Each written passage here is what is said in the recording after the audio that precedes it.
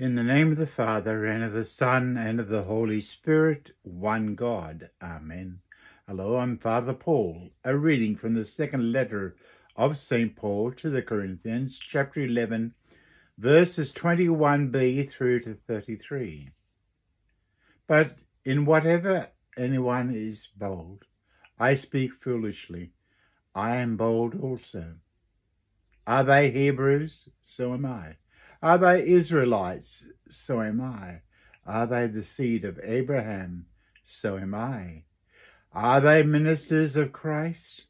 I speak as a fool. I am more, in labours more abundant, in stripes more above measure, in prison more frequently, in death often. From the Jews 5 times I received 40 stripes minus 1. 3 times I have been beaten with rods. Once I was stoned. 3 times I was shipwrecked.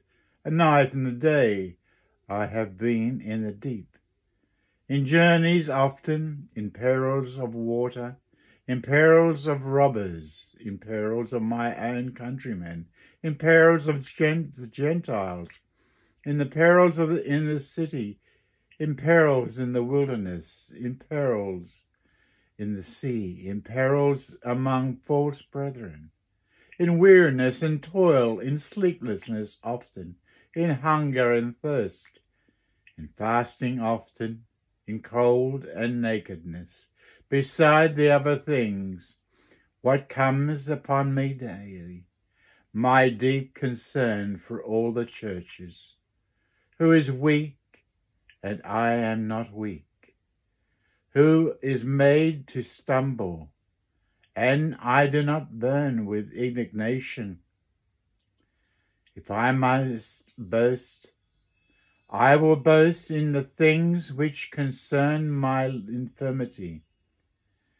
The God and Father of our Lord Jesus Christ, who is blessed forever, knows that I am not lying. In Damascus, the governor, under Aretas the king, was guarding the city of the Damascenes with a garrison, desiring to arrest me. But I was left down in a basket and through the window in the wall, and escaped from his hands. Glory to you, O God.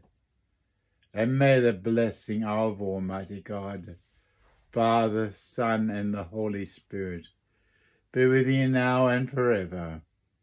Amen. Amen. Amen.